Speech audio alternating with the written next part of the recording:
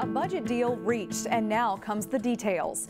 Governor Tim Walz and legislators struck a deal Sunday night. Reporter Meredith Hackler spoke with legislators from our area to get reaction. Meredith?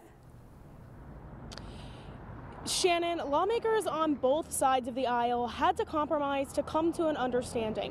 One thing that isn't going to be included in the budget is the controversial gas tax that was strongly supported by Democrats. Republicans said that was a deal breaker. First-term Representative Ginny Klevorn says she was disappointed to not see that measure pass. She says that without a new form of funding, certain projects will only become more expensive. We have engineering firms who want consistency in their work, and we need to be able to do these jobs when they are at their least costly. We're just seeing with the Rockford Road Bridge, as you well know, how the construction bid has now gone up. And the more we delay these projects, the more it costs us. While DFLers compromised on the gas tax, they were able to get a 2% increase each year for the next 2 years for public schools. DFL leaders originally wanted a 3% increase. One item that many Republicans oppose but will stay under the budget deal is an extension of the medical provider tax at a slightly smaller rate of 1.8%. It pays for the cost of care for lower-income Minnesotans. Republican Representative Kristen Robbins of Maple Grove does not support the tax, calling it a sick tax.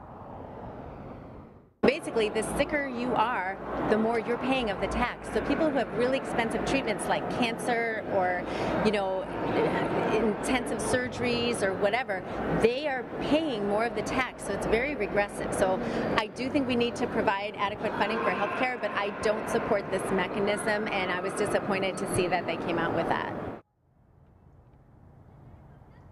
Now, while lawmakers did come to an agreement on Sunday, there is a taxpayer-funded special session expected to take place on Thursday, where lawmakers as well as Governor Tim Walz hope that a budget will pass. Live at the Capitol, Meredith Hackler, CCX News. All right, thank you, Meredith.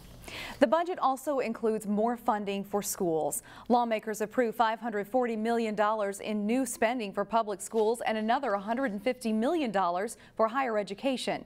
When you break down the numbers, it's about a 2% increase each year on the per-pupil funding formula districts use for their day-to-day costs. The Anoka-Hennepin School District wanted a 3% increase, which the governor had initially proposed.